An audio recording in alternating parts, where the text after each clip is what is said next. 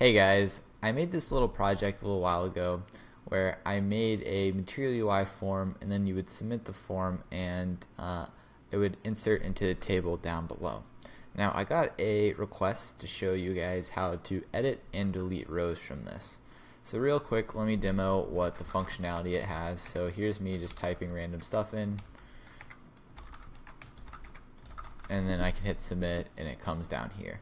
So what we're going to be adding today to this is a little icon here to edit and another icon here to delete the rows that we don't care about. Now if you want to get this code, it's up here on GitHub, and I'm going to be starting from this code right here. We'll get to the text fields in a little bit, but first let's add two icons here and here. So if we come over here to Material UI, they have a nice little set of SVG icons that we're going to be using. And the way it works is we just tell them the path to the icon we want, and we show them here. So if we come over here to Material Icons, these are the icons that we can use. So I'm just going to search for an edit one because that's what we'd like to use. If we scroll down here, there's a nice one at the bottom.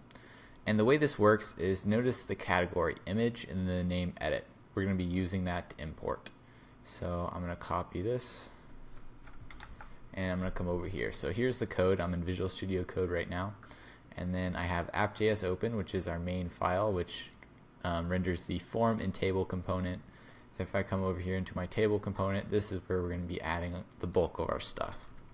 So I want to add two icons to my table. The first is an edit icon, and remember how I said that it was in the image category, and then right here the name of it is called edit. So you need to remember that because that's how you import it. And then I want to grab one more icon, and I want to make a trash can icon or a delete icon.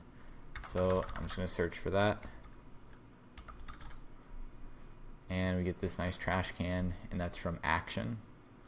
So action, delete.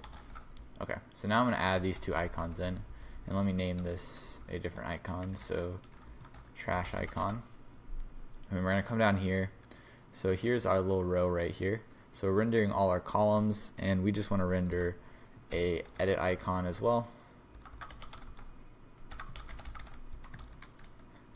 and a trash can item. Now the way this works is we need to wrap it in a table row column. So table row column, and we're going to wrap both of them in it, and we just need to make sure to close the tags. Okay. So because we added two more table rows, we need to add two more headers here. You can put the word edit if you want to. I'm just going to leave them blank. So table header column, and paste that in. Okay, so now let's just make sure that our icons render okay when we create. So paste that in.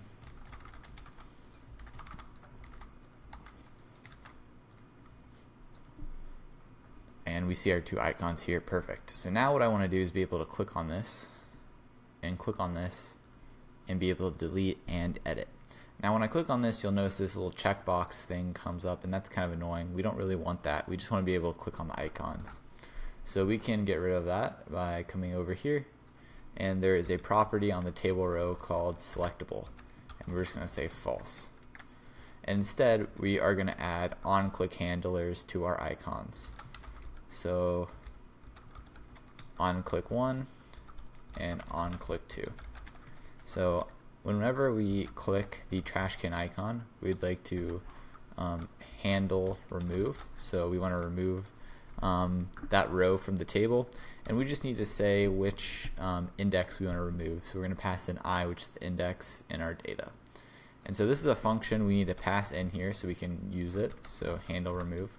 We're going to make this function in a minute. And then for editing icons, whenever we click on it, what we want to do is start editing the row.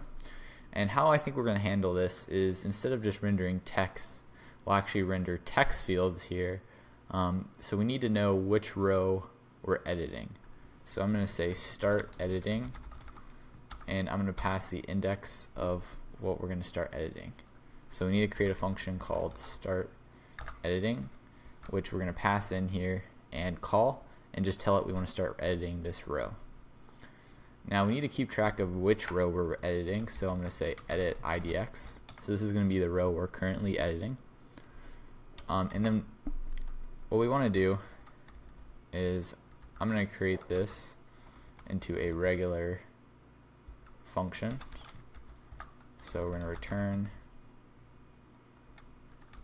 we'll use curly braces, because what I want to do is up here say const currently editing is equal to edit IDX triple equals I. So we'll be implementing these things, but what edit IDX will stand for is the index that we're editing. So if we're currently on that index, we know we're editing this row. So we need to set up a little ternary operator here saying currently editing. And if we're currently editing this, we don't want to display just the name, we want to display a text field. So text field. Otherwise, we want to display just the text. So for the text field, that's when we want to come over here to Material UI, and I'm just going to come over here to text fields, and we're going to add one in. Oh, there we go. So come over here, we're going to grab that import and paste it in here. Now for our text field, I think we just need to give it a name. Looks like they give it an ID. I'm just going to give it a name. And the name of it is going to be whatever the prop is. So if it's, for example, name or username or email, whatever that's going to be. And then we need to handle the change. So on change, whenever we're typing, we need to actually change the data in our state.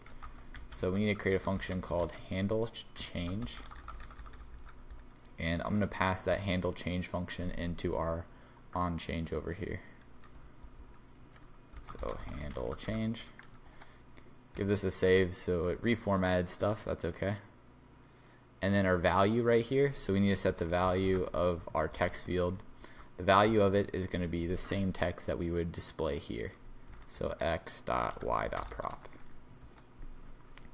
Okay, so now how this is working is we're going to start editing, and we're going to show this thing here. Otherwise, when we finish editing, we want to show just the text.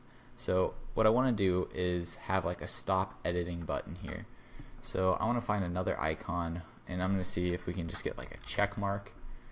Yep, let's use this navigation check. That looks pretty good. So navigation check. This is going to be a check icon, and navigation check. So instead of showing the edit icon, if we're already editing, we'll show the check mark. So we're going to say currently editing. If we are, then we're going to show the check icon. Otherwise, we'll show our edit icon. And here we want to stop editing, right? So we're going to say stop editing. And so that's a function we have to pass in here as well. Stop editing. Okay, cool. So, and we need to add a comma there. So these four functions and props we need to pass into this row. So right here when we're creating our row, we want to pass them in. So paste those in. And then these we're all going to get from our props up here. So I'm going to say comma, paste those in as well. So now in our app we need to pass in a handle remove, start editing, stop editing, handle change, and then edit IDX. All these things. So let's head over to our app, and then we're going to pass it to our table. And we're just going to go one at a time.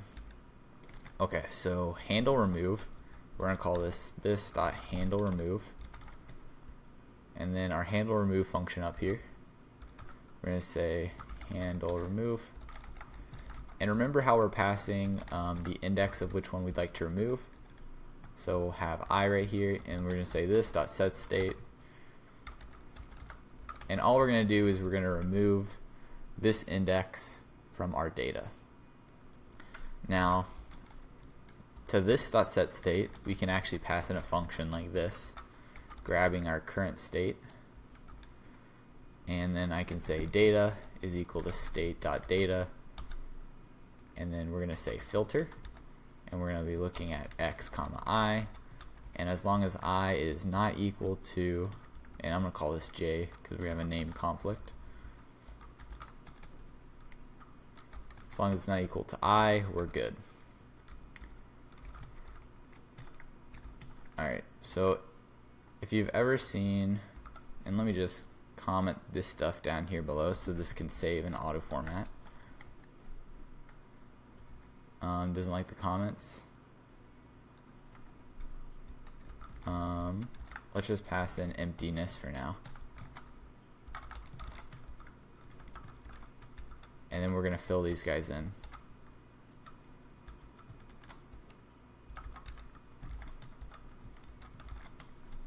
Okay. And do we have our curly braces? Yep, this looks good.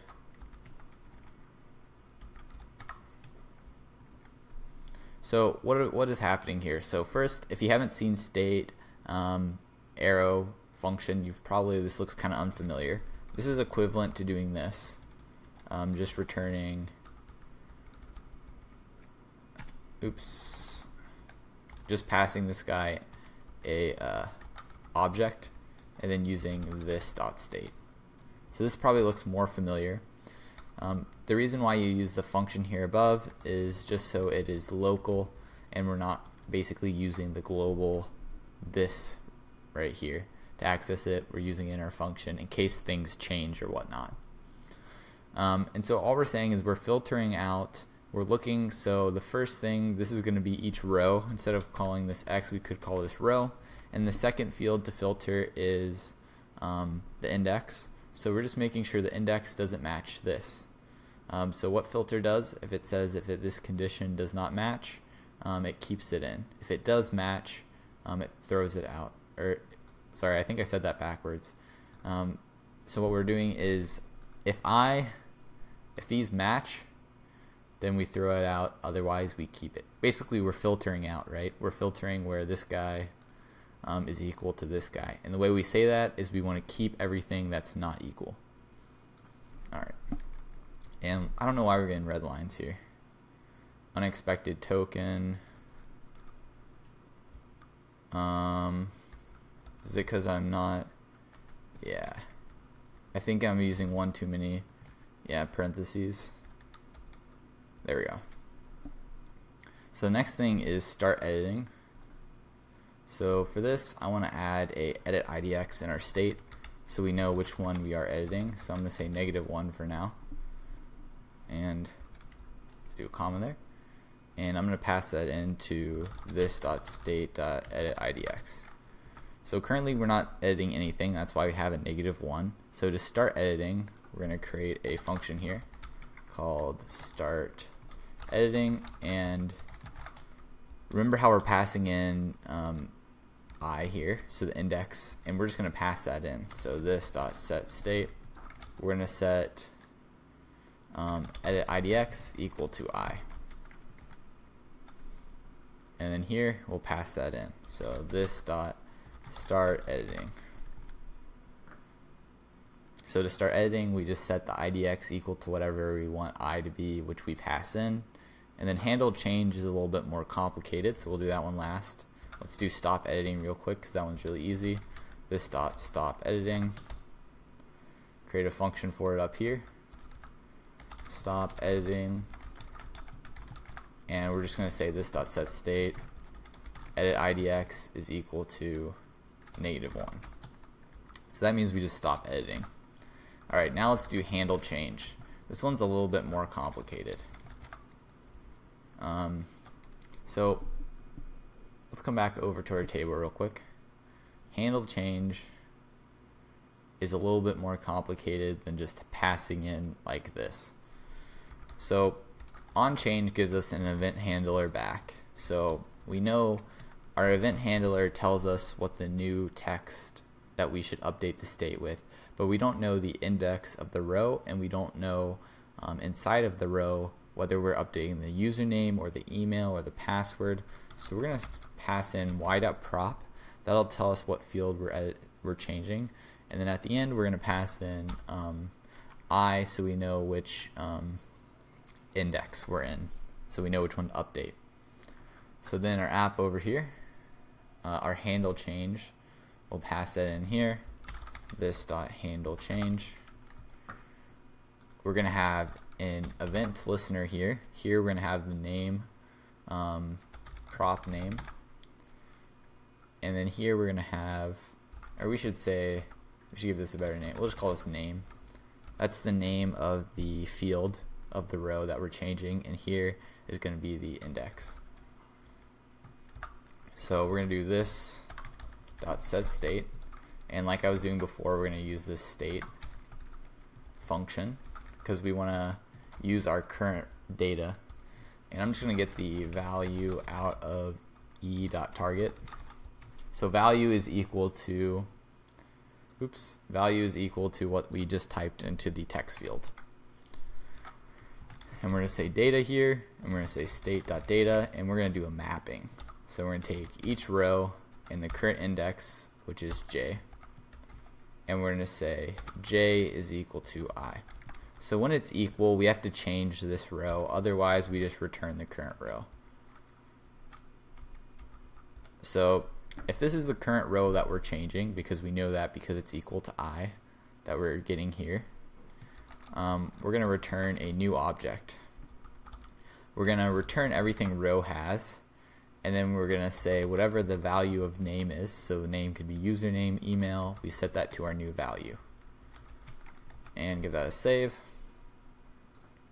So we're mapping over our data whenever we hit the row that we've just changed. We're going to keep all the values that are there and overwrite the one value that we pass in with name and setting its value. Okay, let's see this in action. Let's see if we have any errors. Doesn't look like we're getting any errors. I'm going to say put in some data here and hit submit. So we see our stuff here. So now when I hit this pencil, remember edit mode will turn on, and we'll pass in the row we want to edit, and we should get text fields. So click on that. We get our text fields that pop up, and then here I can start typing, and it'll know what field we're changing based on passing the first name, last name, and then the index of the row. Then we can hit this button to save it. Notice it saves in the changes. Let's try this with a couple other rows. Make sure this doesn't work for just one.